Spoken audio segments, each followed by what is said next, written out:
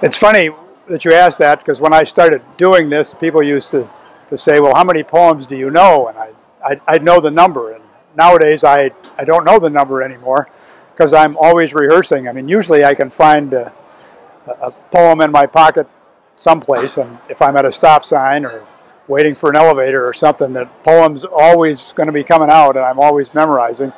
It's funny.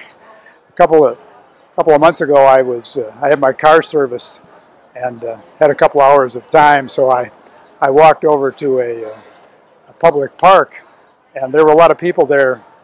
So I thought, well, I'll move to another place, and there was a public building right next door, so I moved behind there, and I was getting ready to do The Raven for a show, which is a pretty vigorous poem. So I'm out there, I've had my little book set up, and I've got the words memorized, and I'm screaming at the trees, you know, I'm hating that raven, and all of a sudden I hear the voice behind me saying, "Good afternoon, sir. May we ask you what you're doing?"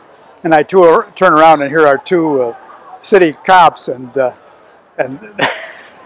it was a funny moment. But fortunately, one of the police officers had reserved security for another outside event that I'd done a couple of years earlier. So she just went, "Oh, that's that poet guy. He says he's all right. Let him be."